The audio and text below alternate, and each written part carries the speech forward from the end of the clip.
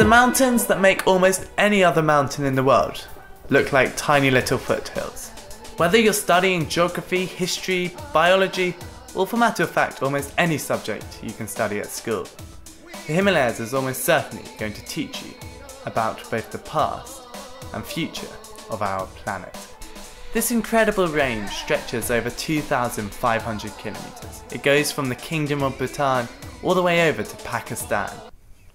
Now, one of the best things about the Himalayas is that it's not all about the professional equipment that costs thousands of bucks, high altitude, and the years of training that it takes to do mountains such as Everest, but the low altitude trails, such as in the Annapurna region. The name Annapurna, when translated from Nepalese to English, means the giver of food and nourishment. And this is exactly what you see when you go trekking in the Annapurna area. You see yaks being grazed in high altitudes, buffalo being used in the rice paddies, and all sorts of crops being grown throughout the Annapurna region. I think the region gave a lot more to me than I gave to it. The best example of this is the trek from Gorapani to Poon Hill.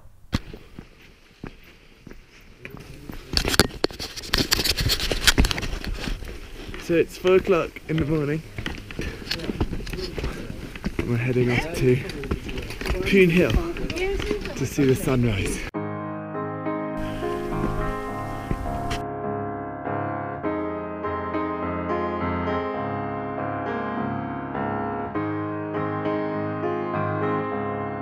The only problem was, there were quite a few other people there. If I had travelled with an organised group that specialises in this walk, such as World Youth Adventures, I would have been able to have had the place virtually to myself, as they know the best time to go up there when there isn't many other people. You don't need professional equipment or be incredibly fit to enjoy this. You just need 2 legs and the will to do it. That's the thing about the Himalayas, it's much more easier than you think, and more awesome than you could ever believe.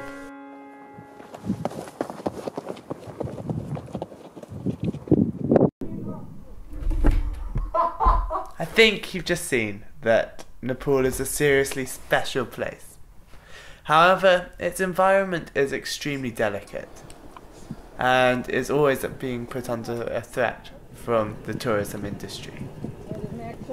And therefore, it's important when you travel there, you go responsibly. How will you look after your porters? And is the place that you're staying using wood that's coming from forests that are seriously under the threat of deforestation? There are many things to think about, and at least one thing you could do is look after what you see.